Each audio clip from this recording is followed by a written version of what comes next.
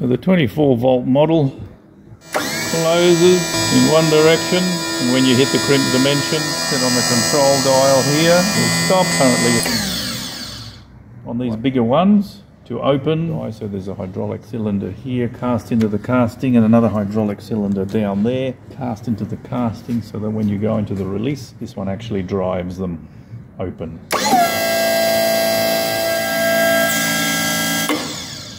And once it hits a certain position, you can actually hear it just go over release. This is the new Finn-Power P32 CS 31 right, which means the crimper head is on the right hand side rather than the left hand side. Manufactured last year. It weighs 125 kilograms and it has a 2000 kilonewton of crimp force. Working pressure is 275 bar. Working voltage is 24 volts DC. Made in Finland. Can do hoses up to 2 inches in diameter as per the chart. Depending on what you've got, you can get dies, 78mm dies that'll do up to an 87mm diameter crimp. Comes standard with 14s, 16s, 19s, 22s, 26s, 30s, 34s, 39s, 45s, 51s, 57s, 63s and 69s. And the 10s and the 12s and the 74 and 78s are options.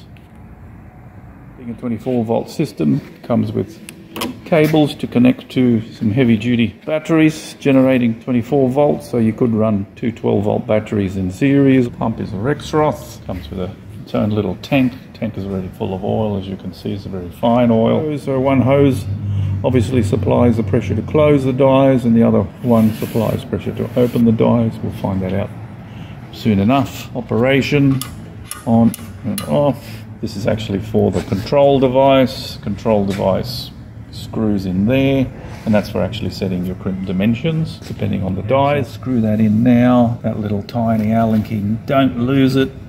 Really unusual size. I think it's a 1.5mm Allen key for making fine adjustments as the machine wears. Control dial actually is what you crimp. Anyway, let's put some power on it. Put the control device in. Put some dies in it. Let's crimp something. So the machine will come with a quick change tool like this. This is actually for the smaller model, and these are for the smaller set of dies. Pins and magnets.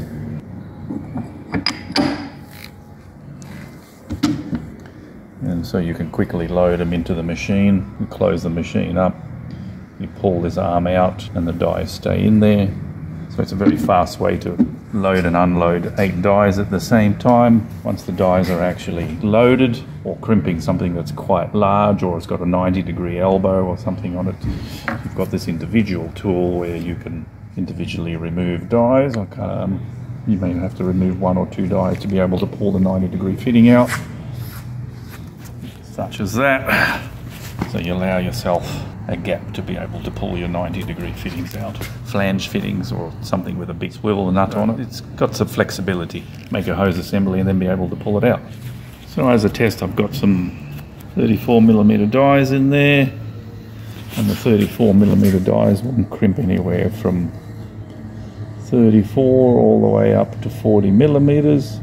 Comfortably do 39, 38, 37 and everything in between. So we'll crimp a hose and see what happens. So we've got a piece of 3/4 4SH hose. It's rated to 420 bar and the burst pressure is 1680 bar, so that's pretty high pressure, between 5000 and 6000 psi.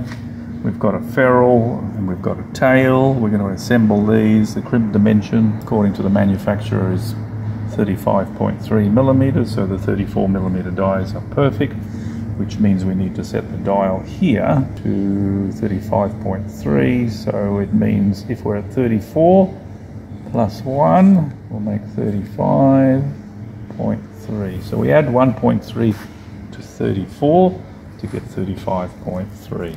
So I've lubed up the hose, put on the shell, push on the tail, so the tail and shell are an assembly. I'll close.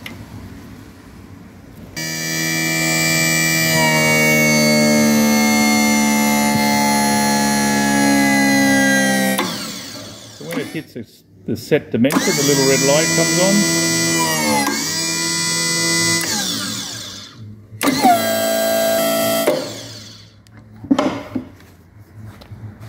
you have it. One crimped hose.